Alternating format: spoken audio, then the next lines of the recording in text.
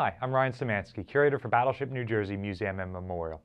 Today, we've got another video of could an Iowa-class battleship have survived X?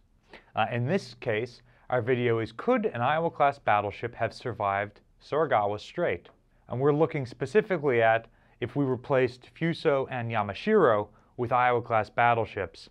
Because, let me tell you, if it was an Iowa in place of a Pearl Harbor survivor on the crossing the T side of the engagement, the answer is yes. Short answer. This is a video that was recommended by one of our fans, so just as a reminder, if you're interested in seeing something in particular, let us know in the comment section down below. If you give us a donation, odds are we will get to it as much quicker than if it's just one of the ones we add to our list. We've got a list of ideas going out well over a month at this point. As always, because for some reason I need to remind people of this, why are we comparing would an Iowa have survived X engagement? It's because we have an Iowa-class battleship here. So yeah, it would be more reasonable to compare Arizona or Tennessee to Fuso and Yamashiro. But I don't have one of those. Nobody does. I do have USS New Jersey, though. So, it's the night of October 25th, 1944. A Japanese force, the Southern Force, is sailing through Surigao Strait in the southern Philippines. Because the American submarine campaign against Japan has been so effective, the Japanese Navy has to be distributed across the empire, particularly to the south, where there's lots of fuel. So, the Japanese fleet is not concentrated in one place like it should be for a naval battle. And so the Japanese come up with this really complex plan for a series of northern, central, southern, and then other additional forces to all converge on the eastern side of the Philippine Islands to attack the American invasion forces.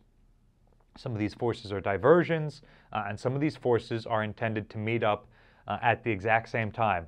And they're going to try and do this all while under intense American observation from carrier aircraft and submarines, and in complete radio silence so they don't give away their position, even though the American submarines and carrier aircraft keep reasonably decent tabs on the Japanese. So, communication during this engagement is a huge problem, not just for the Japanese, but for the Americans. The Japanese Southern Force during the Battle of Surigao Strait consists of two battleships, Fuso and Yamashiro. They're some of the older Japanese battleships. They are World War I era dreadnoughts, each armed with 12 14-inch guns in 6 twin turrets, and they've been heavily modernized during the interwar period, but they still aren't frontline units by modern standards. They're escorted by the cruiser Mogami, perhaps the unluckiest ship of the Imperial Japanese Navy, as well as a group of destroyers. Also, nearby, a force of Japanese heavy and light cruisers and destroyers called the Second Attack Force is coming to meet up with the Japanese battleships. Because of the lack of communication, these two forces should link up throughout Surigao Strait to meet up with Kurita's Central Force off Samar the next day, but they do not. And the cruiser force ends up entering Surigao Strait about 25 miles behind the Japanese battleships, and so they're able to survive the engagement. They also don't contribute anything to the Japanese side of the engagement. This ends up being an extremely one-sided affair. While Halsey takes Third Fleet, including the battleship New Jersey, on a run to the north, chasing the Japanese Northern Force, which was just a decoy, Admiral Jesse Oldendorf, commanding the shore bombardment units assigned to 7th Fleet, manages to get information about the Japanese fleet coming through Surigao Strait and puts his fleet there. 5 of his 6 battleships are Pearl Harbor survivors: West Virginia, Maryland, Tennessee, California, and Pennsylvania. The final battleship, Mississippi, is equally as old, but was in the Atlantic at the time. He also has 4 heavy cruisers, 4 light cruisers, 28 destroyers, 39 PT boats. Perhaps the biggest disparity is in guns. He has 48 14-inch guns and 16 16-inch guns at his disposal, 35 8-inch guns, 54 6-inch guns, and forgive me, I didn't even do the math to count up all the 5-inch guns. It's overkill at that point. Additionally, the Japanese ships had already been attacked by American carrier aircraft, and though serious damage hadn't been done, both Japanese battleships had been hit and had taken on water already. As the Japanese battleships try to transit the straits, they're first harassed by those 39 American PT boats. While the PT boats probably don't land any hits at this time, they are able to send spotting reports to Admiral Oldendorf. Next up, the destroyers are set up in 2 lines so that they can fire their torpedoes into the Japanese battleships. Both battleships end up being hit by torpedoes, and Fuso, possibly after only 1 torpedo, rolls over and sinks. Yamashiro continues on, and a short while later runs into the gun line Oldendorf has set up. With his cruisers and battleships blocking the strait, they utterly bombard Yamashiro, which fires her guns in all directions because she's practically surrounded at that point, but she cannot effectively see her targets. And starting at an engagement range of about 11 nautical miles, the American battleships pump shells into her until she rolls over and sinks. So, could New Jersey have done any better? I'm going to look at this 2 separate ways. One, if the 2 Iowa-class battleships sailing up the strait run into the American ships that were actually there, and then again running into comparable Japanese ships. So, Iowa-class battleships have a number of advantages over Fuso-class battleships. For one, they have bigger guns with 16-inch 50 caliber guns, and for 2, their night fighting capabilities are significantly better because of their late war radar fire control. So their fire control systems are equal to the best of the American battleships in the engagement and superior to half of the American battleships. Also, they're significantly faster and have significantly better armor plate. And, goes without saying, but they are 3 decades newer. Even with all these advantages, Iowa-class battleships have almost 50% more crew, and I suspect that means they would suffer significantly more casualties than actually happened in the engagement. Each Fuso and Yamashiro had a crew of around 1,500, and only 10 members of each crew survived. So 20 total people out of 3,000 battleship sailors. In exchange, they did 0 damage to the American fleet, and only 1 destroyer was damaged by friendly fire. 0 damage isn't true. They did damage and drive off some PT boats, and they might have done insignificant damage to other ships, but they weren't able to sink a single one. The number of ships involved in this engagement means that the Iowas would still be overwhelmed. They have a number of fire control directors and computers and could aim their guns at multiple targets, and with the radar they might even be scoring hits on some of these destroyers and PT boats that are attacking them in the night. But I don't think it's going to be enough to drive them all off, and they will take torpedo hits. They're very long ships, and even though they're relatively maneuverable, there isn't a whole heck of a lot of room in Surigao Strait to maneuver. And they're probably just trying to force their way through the strait at a pretty decent speed.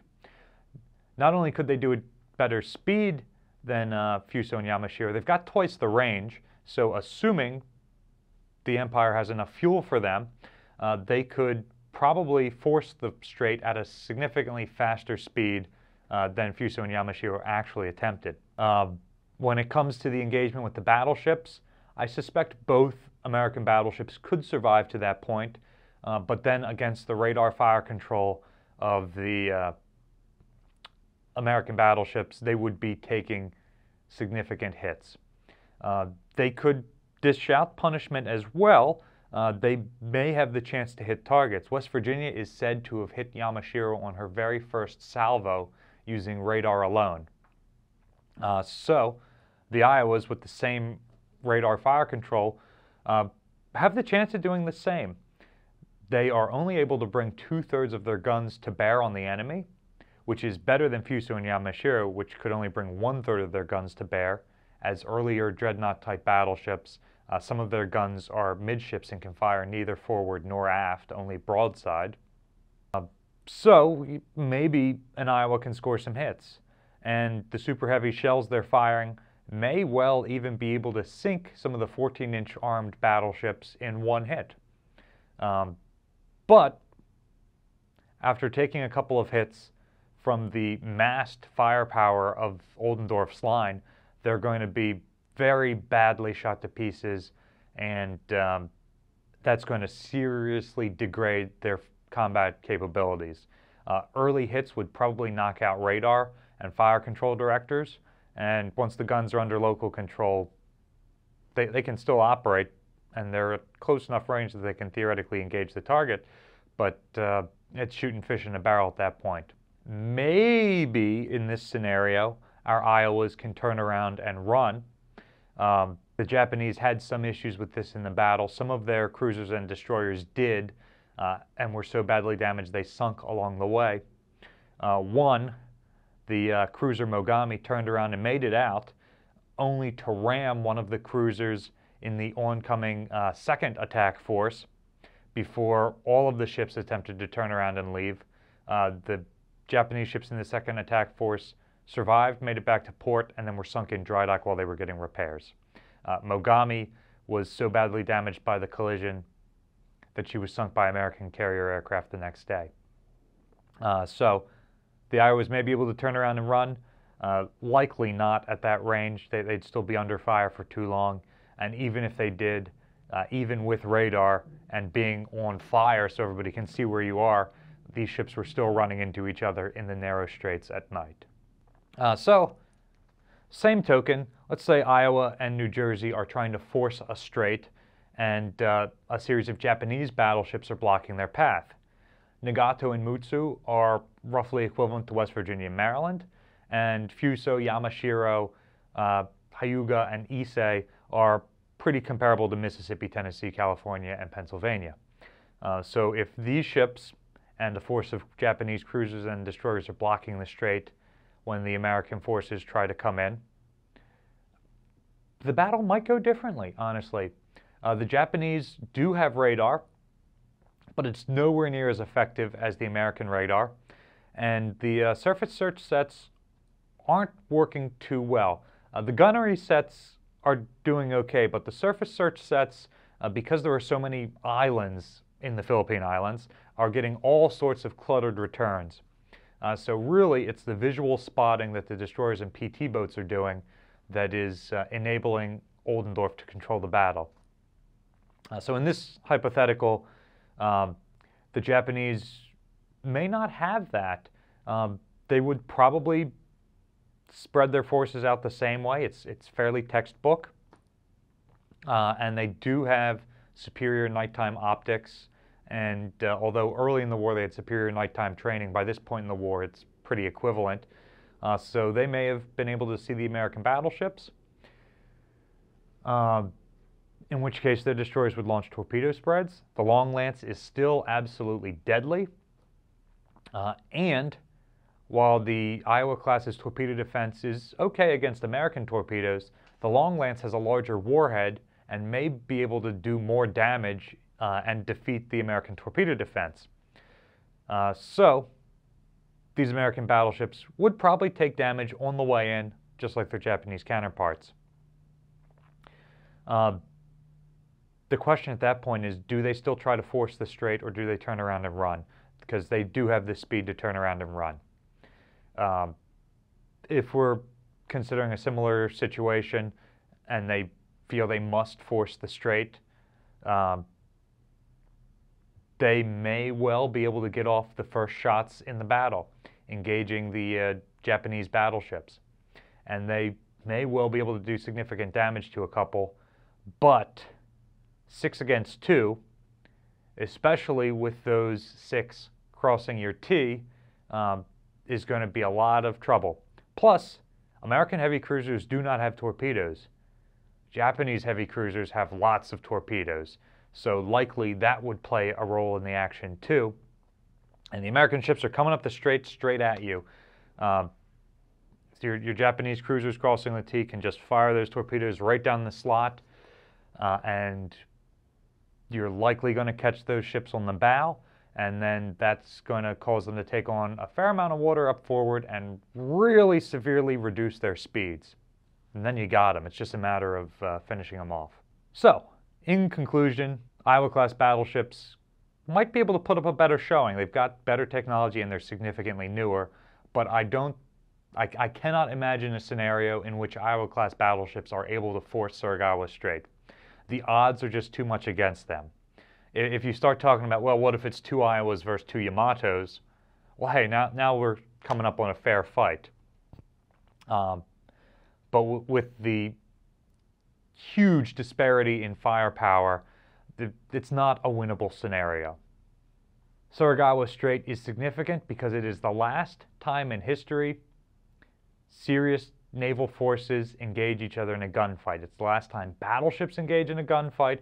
It's the last time any ships cross the enemy's T. Following World War II with the invention of missiles, that strategy goes out the window entirely, and there just aren't any naval battles after World War II. You got a couple of things, Operation Praying Mantis, American missile ship sink an Iranian frigate. The Falklands Wars are pretty one-sided, so you don't have a traditional stand-up naval battle again. Mississippi, following the last salvo of the battle and the last salvo of a battleship against another battleship, closes out the end of an era. What do you think? Do you disagree with me that an Iowa could survive Surigao Strait? Let us know in the comments section down below. Also, let us know what other battles you'd like to see us cover in this way.